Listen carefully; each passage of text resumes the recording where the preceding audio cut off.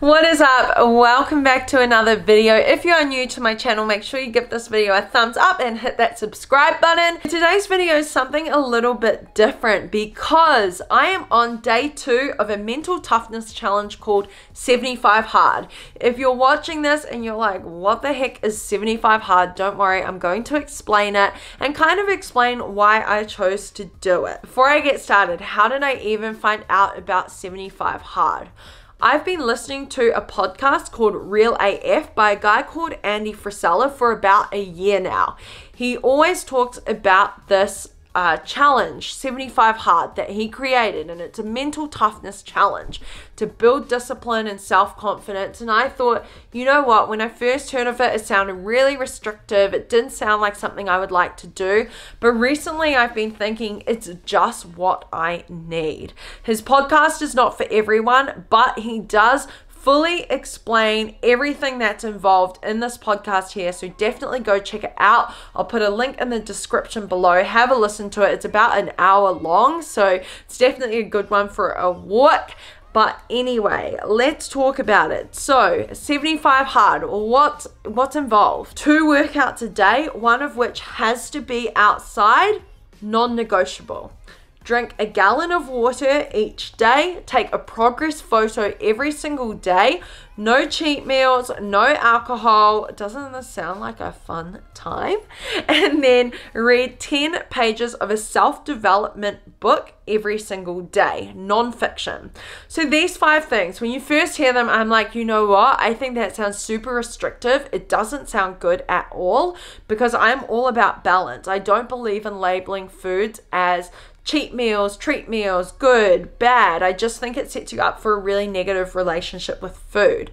But for me personally, I've been really struggling recently to get some kind of tunnel vision focus on what I'm doing.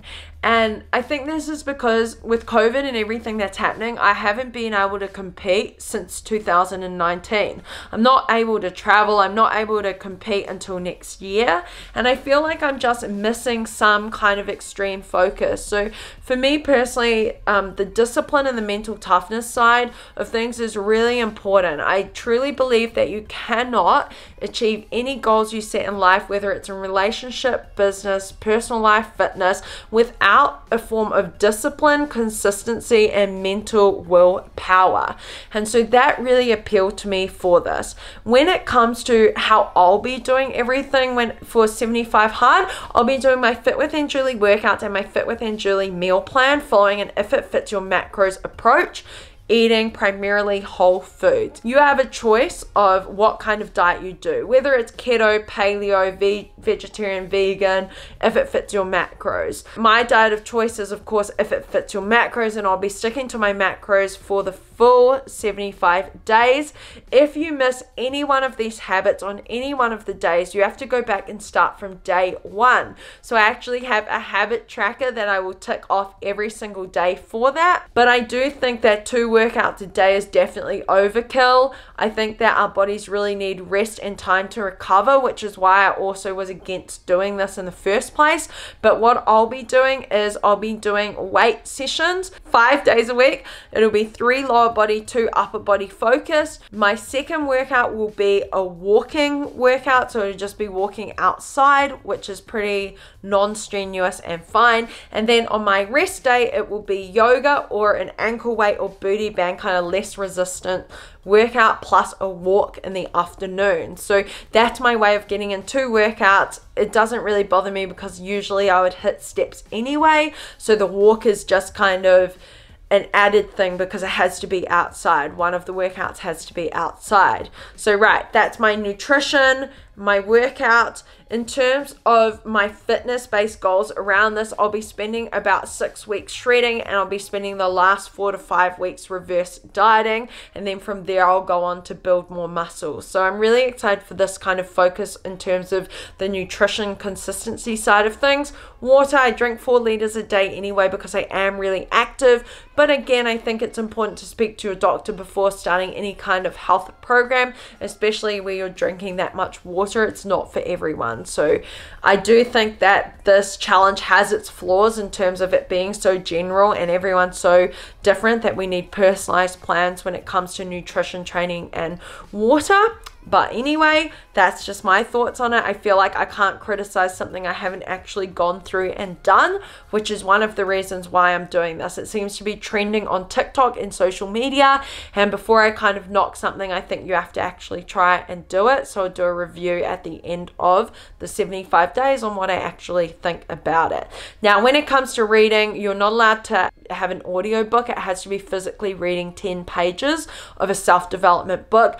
I love reading. This isn't an issue for me. I just have to remember to do it each day. So I've been kind of ticking off yesterday and today. I ticked off reading and progress photos in the morning. I think that's kind of the best way to do it so that I don't forget those things. I tick off a workout in the morning, and then I do my second workout later on in the day, which is just a walk to take a break from work and sitting at my desk, which is awesome. In terms of alcohol, I'm not fussed on it. I don't really drink alcohol year round anyway, so that will be easy.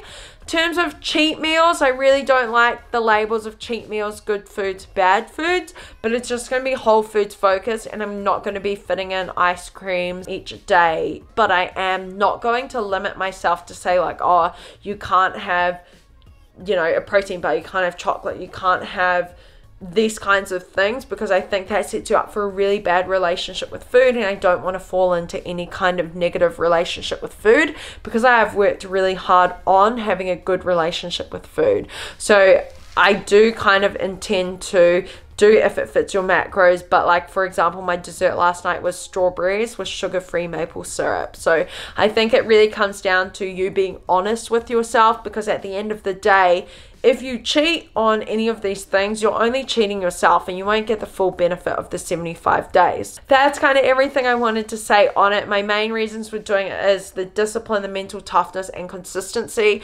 It's really just rebuilding all these habits that I already have and getting them stronger, and learning to not make excuses. Like, just because it's raining outside doesn't mean that I get to not go for a walk. I still have to hit that second workout. So yeah, that's kind of what I wanted to talk about. I'll be doing video updates every 2 weeks on YouTube. I'm doing daily videos on TikTok, so definitely check that out if you're not already following me there. And then at the end of this, I'm going to do a recap on it. So just to go back to the start for this, my personal opinions of 75 Hard is that I don't think it's for everyone. I really want to stress this. I don't think that someone that is brand new to their fitness journey should look at doing this. I think that you should focus on a more balanced approach. Something is always better than nothing. So if you're doing no workouts at all, even just going for a 45-minute walk each day is an incredible improvement, as is just tidying up your nutrition and cutting back the takeaways and maybe swapping out soda for water. You know, all those small habits that I always talk about. I do not believe that 75 Hard is balanced. I don't believe that it's for everyone. I think you should chat to your doctor before you start any kind of new routine. And in all honesty, if your goal is to lose fat, this isn't the thing for you. If your goal is to lose weight and have a healthy relationship with food and actually get balance, then click the link in the description, sign up at anjulimack.com to work with me. Once you sign up, I'll send you an email about your goals, and then I'll create your personalized meal and training plan to help you actually build a healthy and sustainable lifestyle that you can enjoy while eating the foods that you love and getting the results that you want. Again, 75 Hard has taken off on TikTok and social media as some kind of a fitness challenge, but Andy speaks clearly about it in his podcast as it not being a fitness challenge. It is a mental toughness and discipline based challenge. And I do believe that after I've completed the 75 days, assuming I do, fingers crossed, touch wood, that I will feel a lot better about everything that I'm doing in all areas of life, and my overall discipline and lack of complaining. Because your girl can definitely complain about some things, and I think this is just what I need. But once again, I repeat, this is not for everyone, so please use your common sense when looking at doing anything like this. And if you do need help, you know where to find me. I would absolutely love to have you on the squad. I help women all around the world achieve their health and fitness goals, and I'm so much more about, you know, helping you actually learn about nutrition and eat the foods that you love, because there's no such thing as bad foods. Chocolate and ice cream are definitely things that you can eat in moderation and still achieve results. But in saying that, I am super excited for this, and I'll catch you in my next update. Bye.